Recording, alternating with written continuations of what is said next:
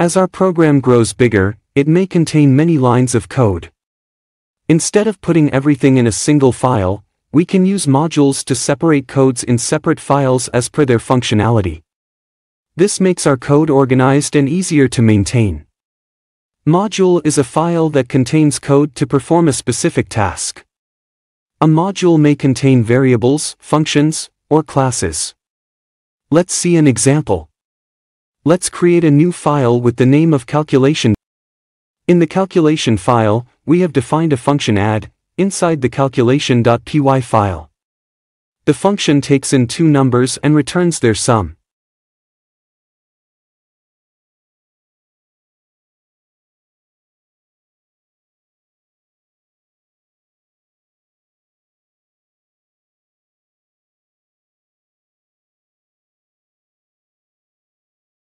We can use the import keyword to import any module in another file. We have created a file with the name of calculation.py, so we can import our module by using import command like this. Import calculation. Now after importing the module, we can use all the functions defined in the calculation.py file. We have created add function earlier, we can use this like this by using print statement. Print module name. Function name and arguments which will be passed to get the results.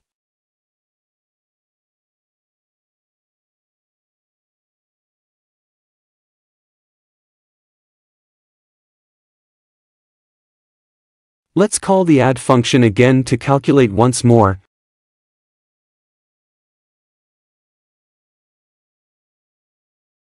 Remember, if you used any other symbol instead of comma between the two values, it will return the error.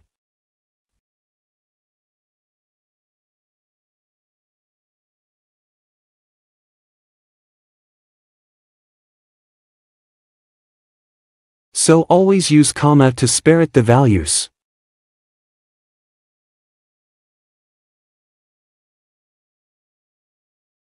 Our module is working fine.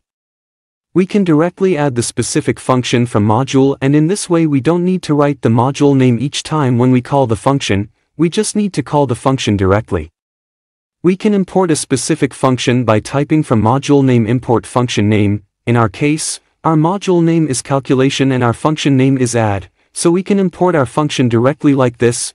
Now we don't need to add the method name in beginning of the function add, so I am going to remove this.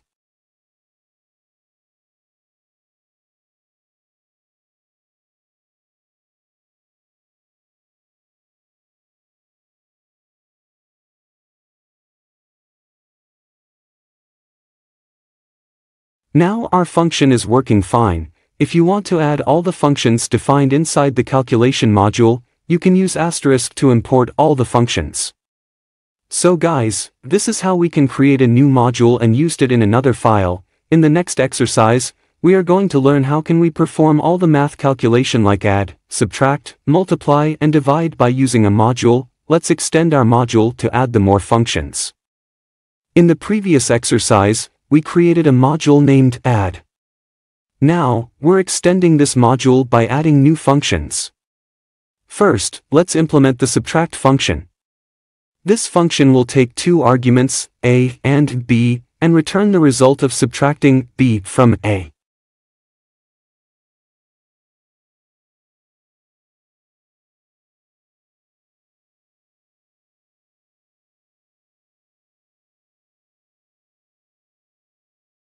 Next, let's define the multiply function, which takes two values and returns their product.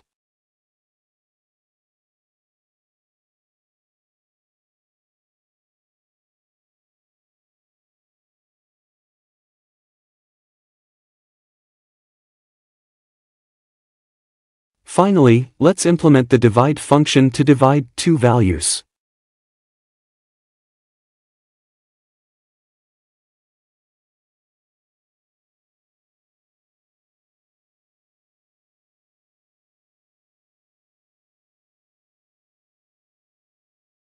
To use these functions, we need to import them. We can either import specific functions or import all functions using the asterisk sign.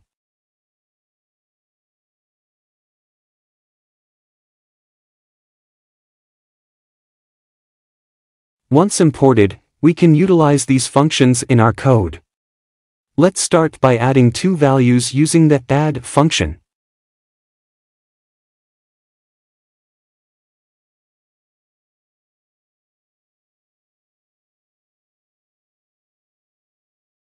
For example, 10 plus 20 equals 30. Next, let's use the subtract function.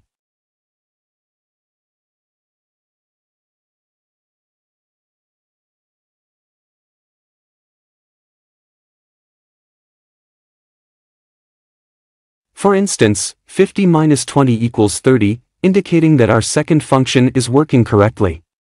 We can also customize the names of the imported functions. For instance, if we frequently use the subtract function, we can import it with a shorter name like sub. This makes it more convenient to use throughout our code. It's essential to note that these custom names are valid only within the file where the module is imported. If you intend to use these functions in other files within your project, you'll need to import the module using the import function.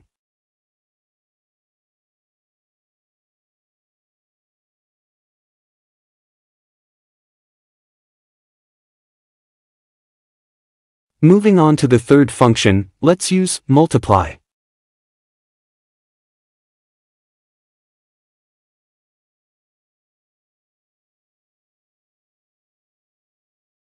Multiplying 10 by 10 gives us 100. Lastly, let's employ the divide function.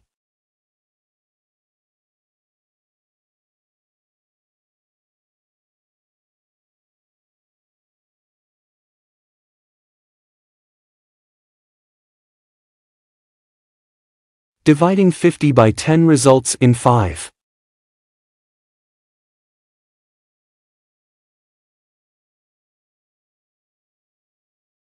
You can also customize the name of the divide function upon import.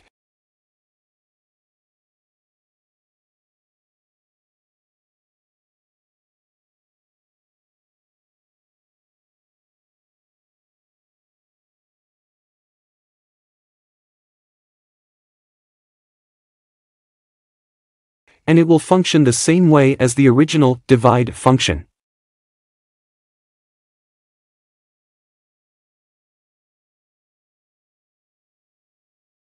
Let's enhance this code and add an if condition, so that we can perform all type of calculations by entering the values and an operand like plus, minus, divide or multiply. So I am going to add if conditions in my code. This code will accept two inputs from the user and then ask the user what he wants to do, and perform the calculation as per operand given by user.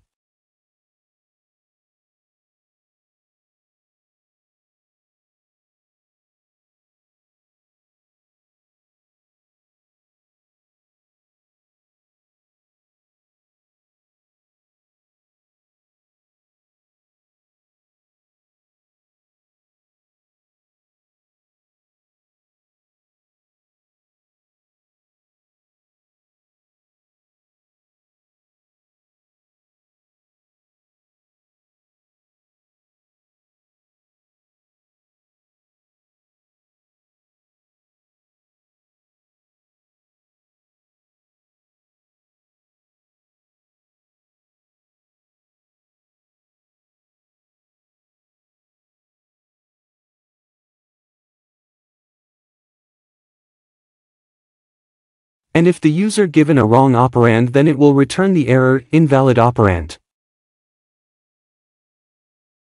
Let's execute this code to perform calculations. We'll input two values and an operand to specify the operation. For instance, if we want to add the values, we'll use the plus operand. We've entered two values 10 and 20 and an operand to add them. The result is displayed correctly. Now, let's test the code with other operands. Let's subtract 30 from 50.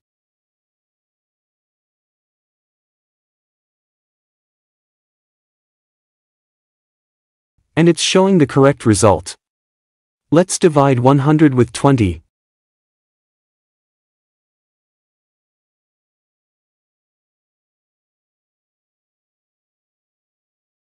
And it returned the answer 5.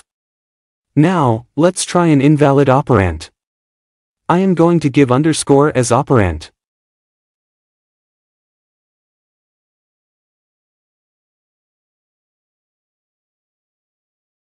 As anticipated, we received an error message indicating an invalid operand. Our code is functioning properly.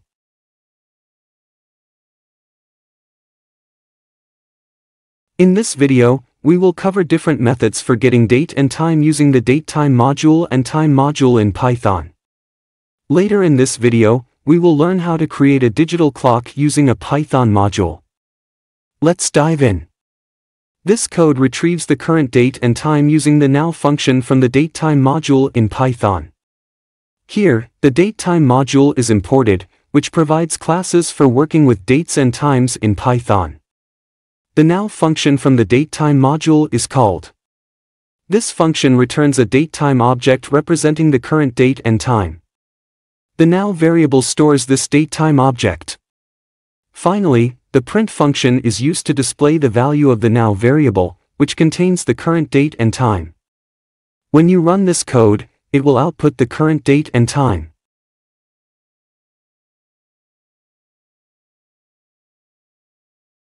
Here is another example, in which we can retrieve the current date using the datetime module. This line imports the datetime module in Python. The datetime module provides classes for working with dates and times. Here, the today function from the datetime module is called. This function returns a datetime object representing the current local date. The current date variable stores this datetime object. Finally, the print function is used to display the value stored in the current date variable, which contains the current local date.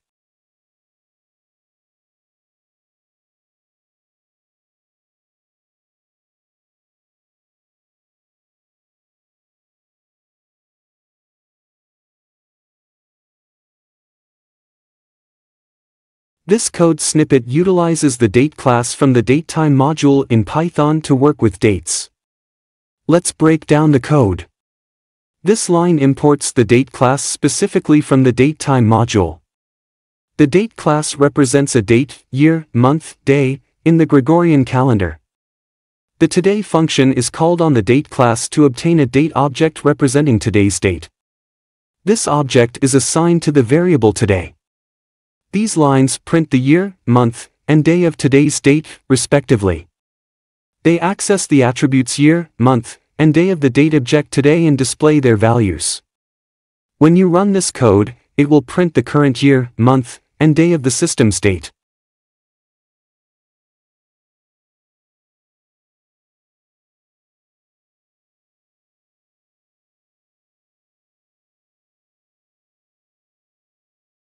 This code will display the calendar for the current month and year. Let's break down this code. Importing necessary modules. Datetime, this module supplies classes for manipulating dates and times. Calendar, this module allows you to output calendars and provides various functions related to the calendar. The today function from the datetime.date class is called to retrieve the current date. It returns a date object representing today's date, which includes attributes like year, month, and day. Here, the year and month attributes of the date object today are accessed and assigned to variables y and m respectively. These variables store the current year and month. The month function from the calendar module is used to generate a formatted text representation of the calendar for the specified year, y, and month, m. This function returns a string containing the calendar, which is then printed to the console using the print function.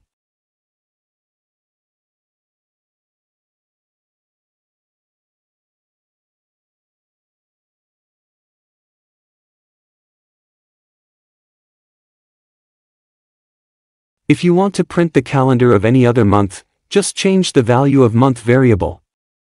For example, I want to display the June calendar, then I have to write the in numbers like this.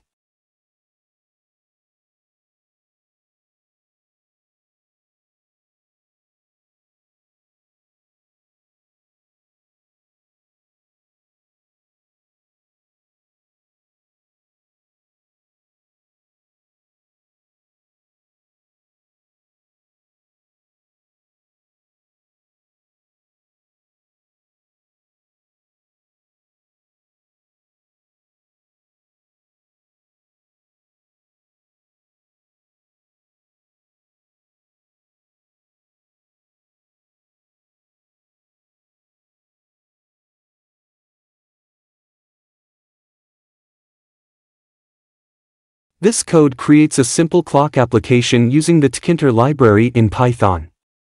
Let's go through it step by step. Importing necessary modules. Tkinter, it is the standard GUI toolkit for Python. Tkinter.ttk, it contains themed tkinter widgets that have a more modern appearance. Time, it provides various time-related functions, including streamline, which is used to format time. This creates a tkinter window with the title clock. This function retrieves the current time using streamline, which formats the time as hours, minutes, seconds, and AM/PM. It updates the text of the LBL label widget with the current time. LBL. After 1000 time schedules the time function to be called again after 1000 milliseconds, 1 second. Styling the label widget. This creates a label widget, LBL, with a specified font, background color, and foreground color. Placing the clock label. This places the label widget, LBL, at the center of the tkinter window. Calling the time function and running the tkinter event loop. Time is initially called to start updating the clock. Main loop starts the tkinter event loop, which waits for events, like button clicks or window resizing, and processes them. When you run this code, it will create a simple clock GUI displaying the current time with a purple background and white text. The time will update every second.